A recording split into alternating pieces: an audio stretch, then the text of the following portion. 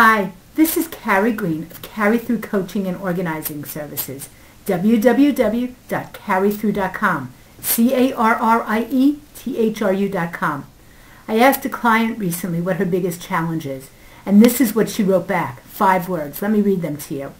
Time, energy, procrastination, feeling overwhelmed.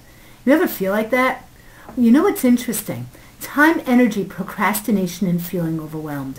They're very tied together. They really have there's a lot in common here, a lot going on. What often happens is there are really 2 things that can help you beat that feeling of having no time, having no energy, feeling overwhelmed, and procrastinating. The first of the 2 things are to understand what's driving you to do it in the first place. What's really motivating you to get these jobs done? Because when you understand that motivation, it's a lot easier to make the time and to have the energy and to stop procrastinating so that you get it done. So it's really understanding what's motivating you, what's really in it for you, and to understand, to dig down just a little bit and ask, what happens when I get this project done? Why do I really want to do it? Why is it important to me?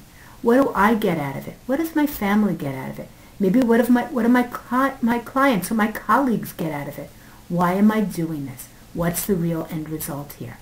And it becomes a lot easier to get these things done. The feeling overwhelmed, I recommend to people that they really start breaking their projects up into tasks. To ask yourself, what's one little thing that I can do to move this project forward just a little bit? And when you ask yourself that, the feeling of overwhelm isn't as bad.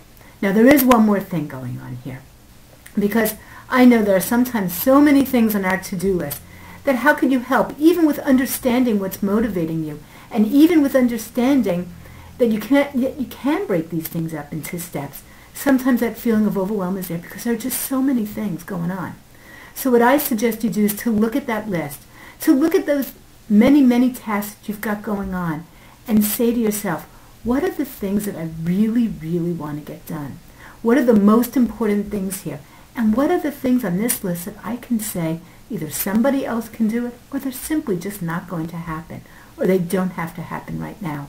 And start to prioritize that to-do list, and really to make a decision within yourself, once you've prioritized that to-do list, to stick to the few priorities that you've got, and to be okay with letting them go.